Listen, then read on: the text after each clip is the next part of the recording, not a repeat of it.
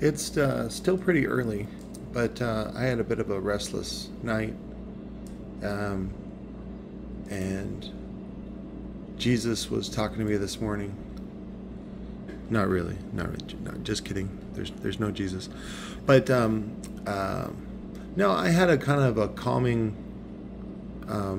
dream last night about 1 o'clock. I got a notification that YouTube had pulled the latest video, the Critic-Court update. If anybody does want to see it, I'm uploading it to the Google Drive, and I will give you the link. I think it's going to be, I don't know.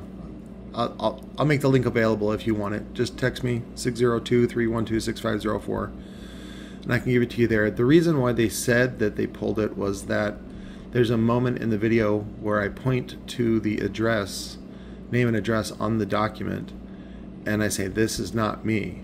So they pulled the video. The reason why they said they pulled the video was to protect that entity, that entity's identification. And that was the trust's identification. We'll talk more about that if you guys are interested. Mostly, I know you guys are interested in audio stuff. This is just what is happening in my life right now, and I'm very, very lucky to be able to do what I do, and to do it full time. And so I want to keep doing that. And I realize that, how do I say this? I watched a video this morning talking about how Joe Rogan was criticizing Hollywood in general, and Hollywood people, celebrities in general, that they're real weirdos, and they often will use their issues in their personal life and also just their viewpoints to sort of navigate fame and create virtue signaling, and also like weird reasons to pay attention to them. Like if you notice, 99.9% of all the celebrities, they'll create a trust or they'll create a foundation, and it never really does anything. It never really solves any problems. It is never really effective. The video, I think, was AI generated because it was talking a lot about Daniel Day-Lewis and Daniel's motion picture choices and his performances and his method acting, and then his choice to retire from that career and then go be a cobbler and take time and be with his family, and just sort of be a master craftsman at something, and feel what it feels like to be really good at something. You know, that in a way, it's not, when you're really good at something that nobody cares about, it brings great satisfaction to those that do care about it. And that's what I'm able to do with loudspeakers. And I am very grateful and very humble, and I feel very good about providing that to you guys. And I want to keep doing it. So the last 24 hours has been pretty busy as far as my brain going, running scenario for trial, simulations, things like that, and situations, things to talk about, approaches to do, things like that. And I think the biggest underestimate that the system has on me is that they don't really know me. They don't care, and they have no obligation for that. That's fine. I'm okay with that. They don't know what I've been through. They don't know how I've handled it. They don't know what's really going on in my mind. In fact, when I was in court yesterday, there was a lot more people in court than normal, and I think they were afraid I was going to be physically violent, which again, I that's not what I want. Now, when you sometimes organizations will create traps for people that they are afraid of, or they feel threatened by. And you got to understand, when you take shallow, pretty much useless people and you make them important, like aristocracy, and you give them and give them a means to fulfill all of their material, wishes, they become very loyal, and they will fight to protect one another. And if you threaten that, that's a big problem. Now, the other issue is that in court, they're probably going to try to, discredit me, trash me, and really their leverage is Sherry. So, because when I was in jail, the only thing I really thought about was how Sherry would suffer, being homeless, being not taken care of. And so by me going to jail, to me it would be a vacation personally. But that's if I'm selfish, and I do my best not to be selfish. And so I tend to love, and I tend to love too much, where it becomes a vulnerability for me. And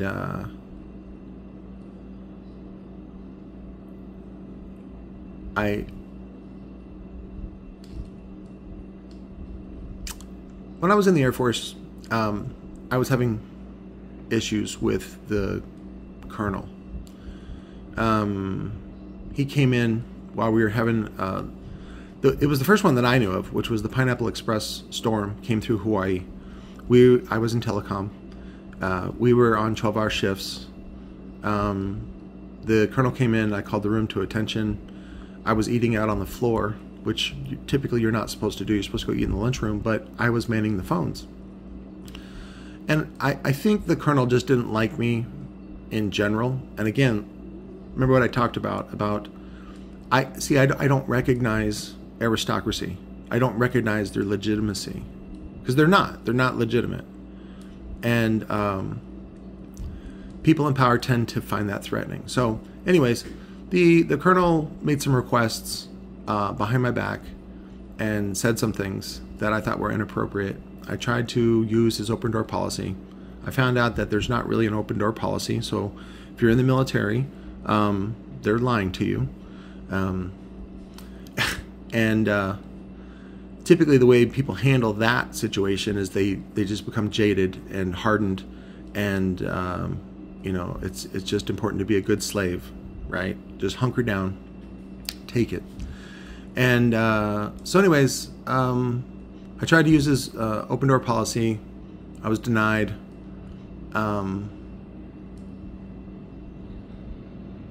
Let's see. I tried to get an appointment with him. And finally, after persistence, they gave me an appointment. Well, I think a couple days prior to the appointment, I woke up like I did this morning, and I just had a calming feeling coming over me that was like, don't fight this. Just, let things be. Go back to work, and just, don't be a troublemaker. And so I went down there, and I canceled my appointment because I didn't want to waste anybody's time. Well, this further aggravated the colonel. And so the colonel staged a play. That's what it was. It was a play. He staged a play and basically had my whole chain of command, with the exception of him and the major. It was lieutenant and up. I don't think, the captain wasn't there either, but it was lieutenant and down, I should say. So everybody was in this, and what was funny is I look back and they assumed that I knew all these people. There was a lot of people in the chain of command that I had never met. And so again, this was all meant to intimidate me. This was meant to shame me. This was meant to you know, put me in my place, and it didn't. All it did was remind me that, you know, and this was in 1995.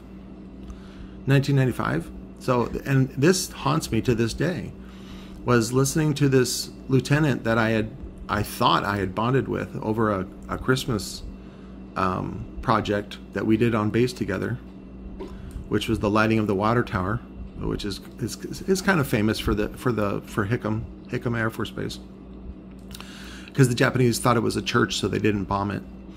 And this lieutenant, you know, was told to tear into me and teach me a lesson for missing my appointment. And, you know, I knew that I didn't miss my appointment. I knew that I had canceled it. He knew that I had canceled it. But yet he was tearing into me and threatening me with, you know, taking me to court martial, Article 15.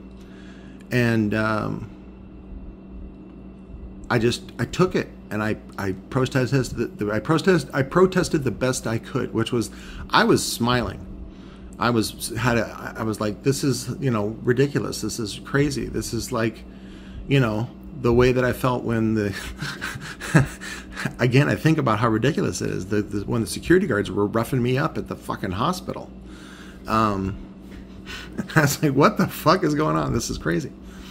But it's important to I also talked to Tony yesterday, and Tony gave me some good advice, and he's like, you need to back off. He says, you need to calm down. He says, you need to not do what I've been doing. And I agree. And I will do my best to keep it, what's the word, sweet and short, and not really talk about my personal stuff, and just talk about audio stuff, because that's what everybody seems to like. Now, will this be forever? Probably not. Probably just until the court and all the other court stuff, the other events, run their course. If I end up having to do time, I end up having to do time, and but again, sometimes it's not the right time to stand up and fight. Sometimes, like yesterday, when Jordan Smith said what he said in open court about the phone not having any exculpatory evidence, which I knew was a lie, you just take it. When I was yelling at Davin in the backyard to leave, and I had a shotgun in my arms, and I was pointing it up in the air. I was not pointing it at him, and he betrayed me by saying that it was. And on the phone call, it has me being like just super annoyed with him and saying, no, that's not true, right? Because he was being a coward. So, but I took it. I let him say what he said, and I didn't punish him, and I didn't take things into my own hand.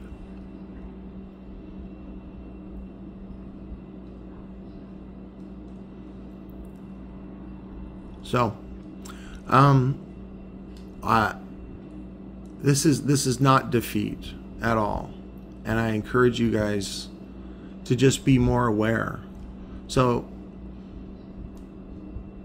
some of the sore spots I have that are vulnerable, you know, they could easily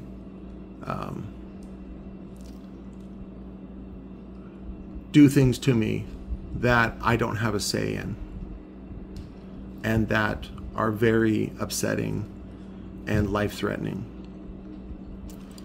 And I don't have a team, I don't have the money I don't have the time to even come close to a fair fight. And so I'm just gonna shut my mouth for a while and not talk about the court cases, not do critter cruises, not even really tell like say offensive jokes.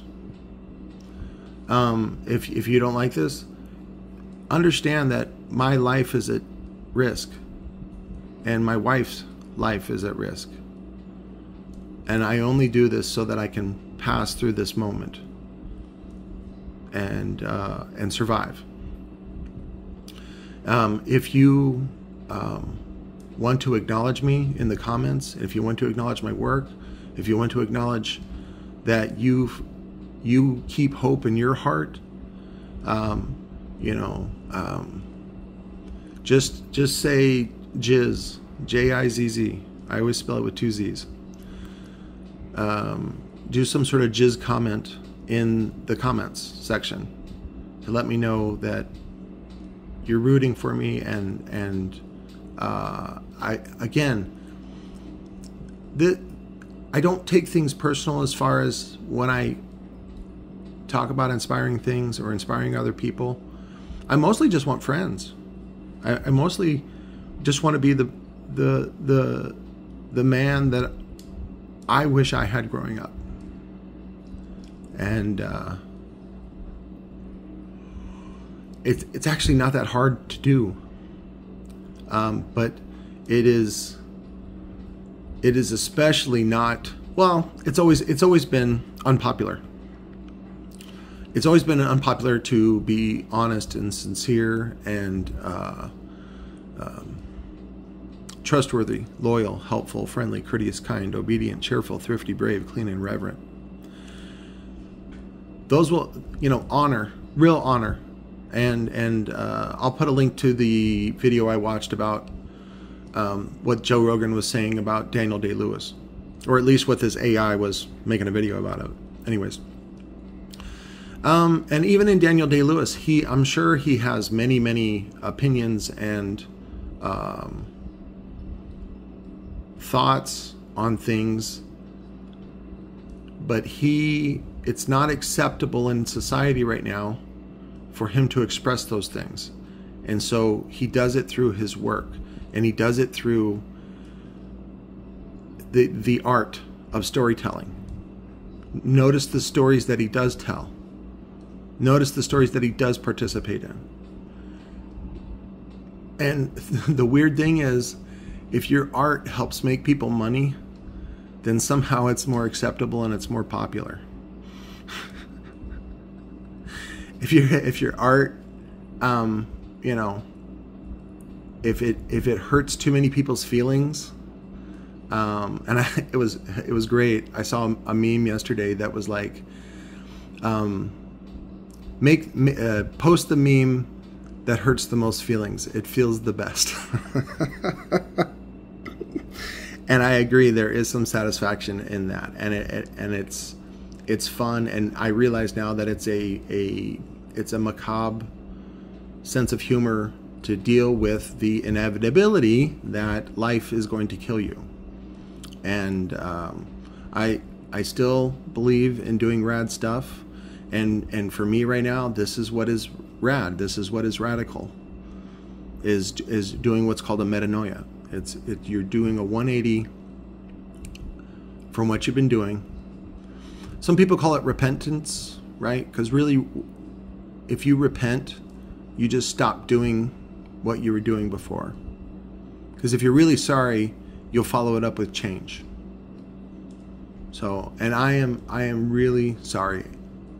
I am really grateful for the life that I have, even though I have plenty to complain about, and I don't want to complain about it. I just want to continue with my work and my art. I want to make movies, and I want to basically be retired and be able to pursue those things. And if There's a small aristocracy that's mad because I called them out, and I got mad that they were dishonest and cruel and unusual. I'm sorry. I did not mean to threaten your livelihood or your status, because I know those things are really important to you. And the way that those people respond, the way that insecure people like Davin, you know, I was thinking about him last night, about all of his tattoos and his truck that rolls coal, and the way that he likes to dominate other people with his motorcycle and, you know, everything. I actually feel bad for him.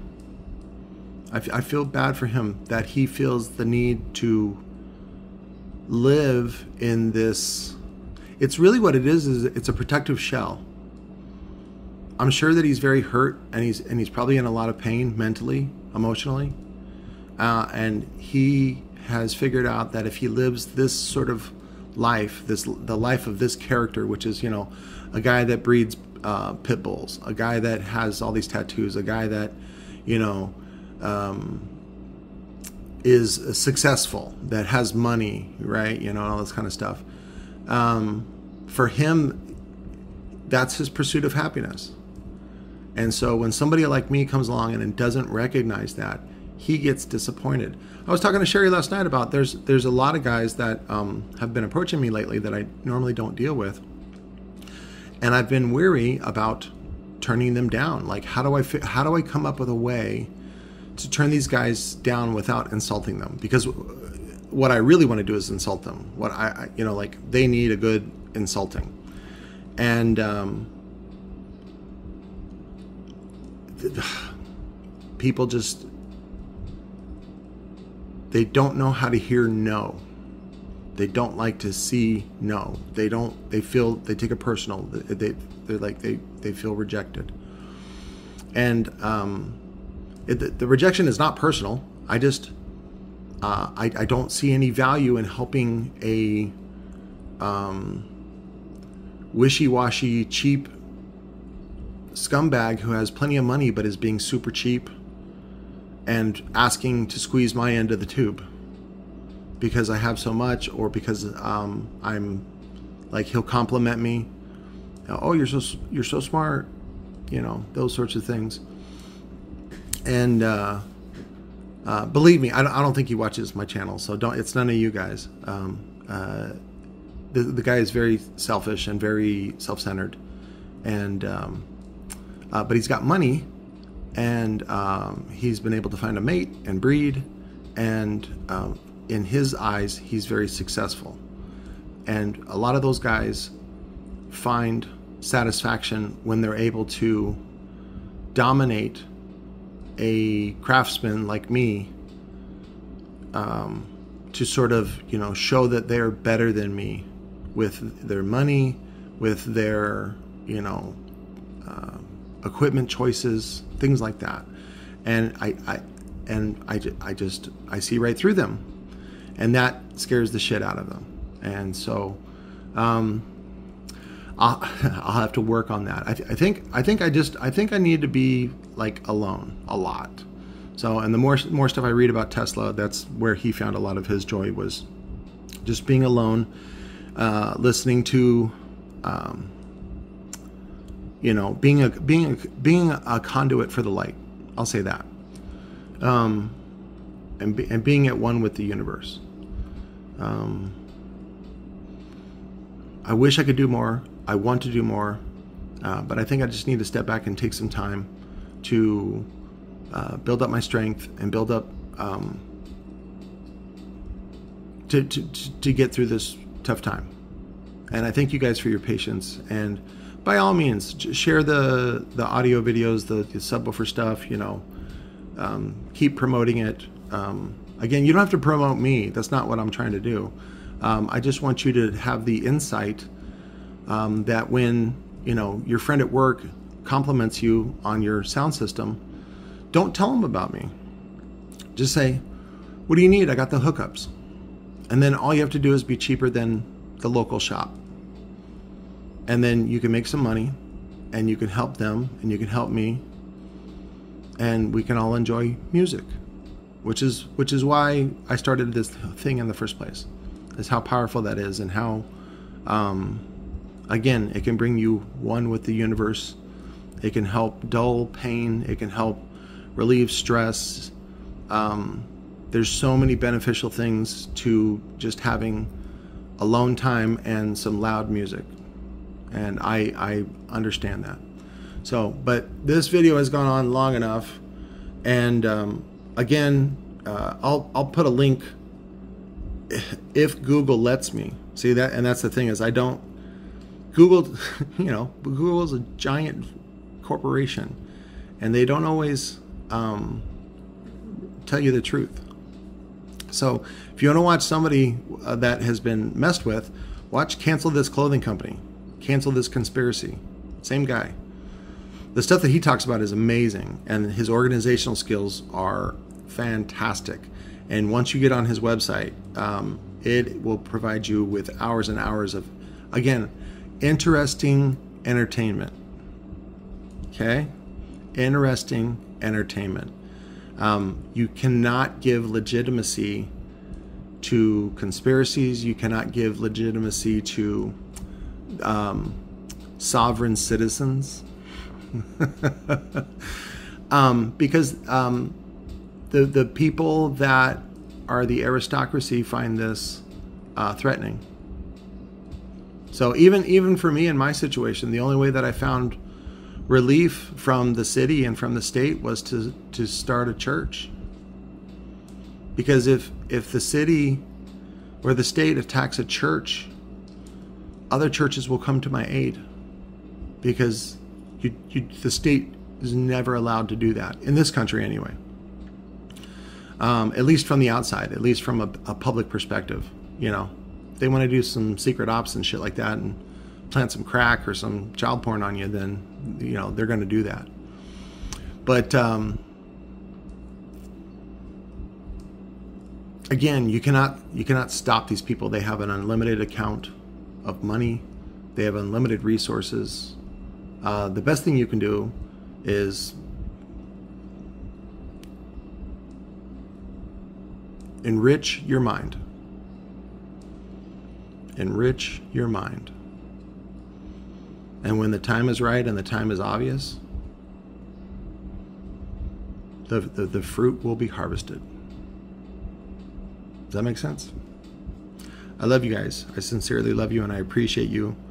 I'm so proud of lots of you guys and seeing your progress going from feeble consumer to, you know,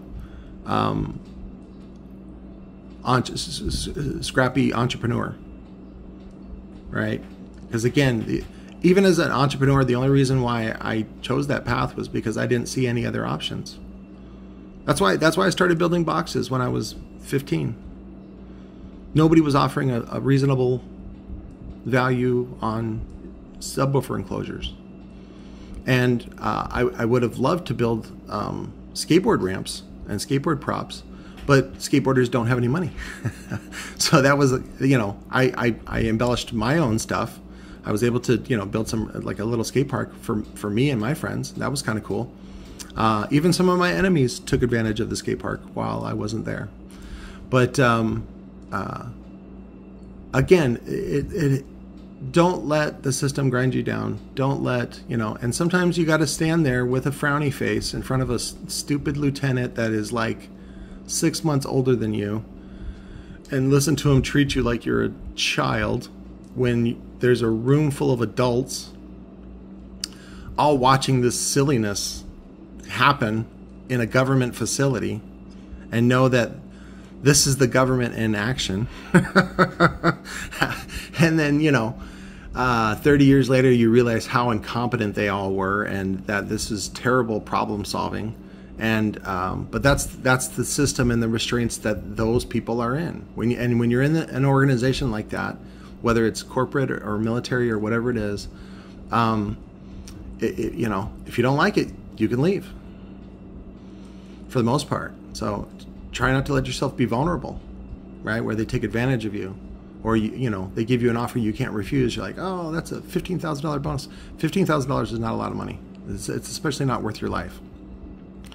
But again, that's my opinion. But again, I'll talk to you guys later. Mostly it'll be through subwoofer videos and private texts. But thank you for your support.